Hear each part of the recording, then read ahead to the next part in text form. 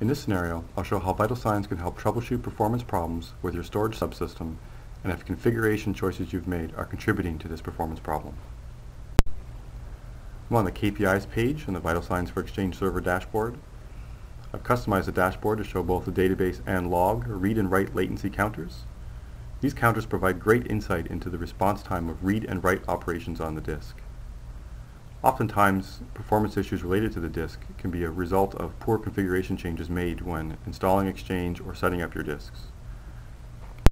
Vital Signs provides a storage page, which shows you the physical disks, logical volumes, as well as where the mailbox stores, public folders, and log files reside on those volumes. This can provide some insight into configuration changes that may be causing performance issues. For example, mailbox databases and log files that may reside on the same physical disk. This Exchange server is a virtual machine running on Hyper-V server. To really understand how Exchange is performing, we need to take a look at Hyper-V, how its disks are configured, and how it relates to Exchange.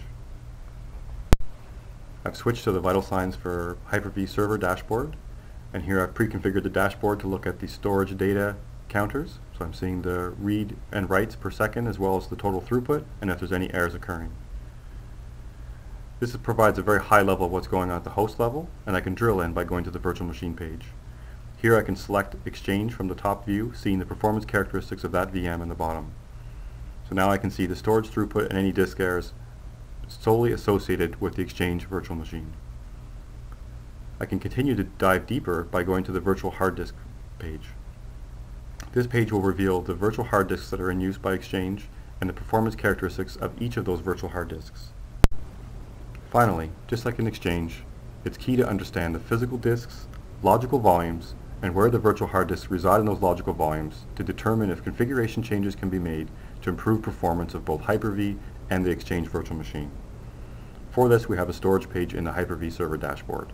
Much like we saw with Exchange, this shows the physical disk layout, the logical volumes, and where the virtual hard disks reside on those logical volumes. This graphical view provides a quick way to see how much of the logical volume is being consumed by a particular virtual hard disk. Additionally, it also shows what other virtual machines are present on this logical volume, which may be resulting in I/O contention between the two virtual machines.